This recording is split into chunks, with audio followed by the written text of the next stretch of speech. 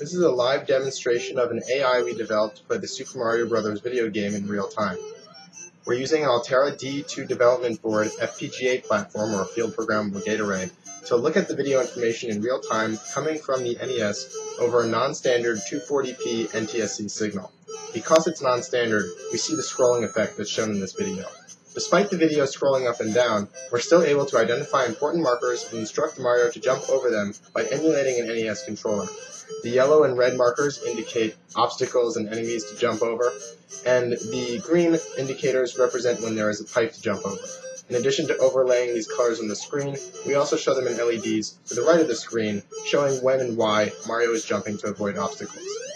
The project is open source, and you can learn more about how it works and how to make your own on our website.